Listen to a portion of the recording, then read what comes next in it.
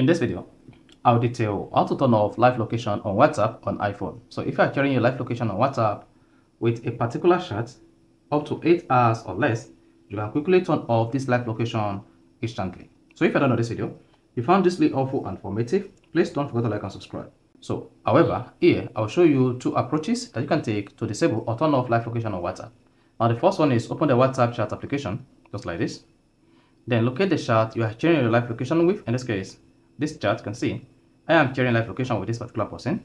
All you just need to do is come here and click on stop sharing.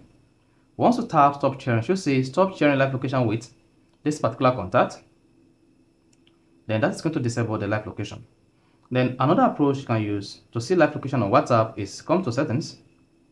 Under settings, you want to select privacy. Then once selected, come to live location, click on that. Then you should see your live location here.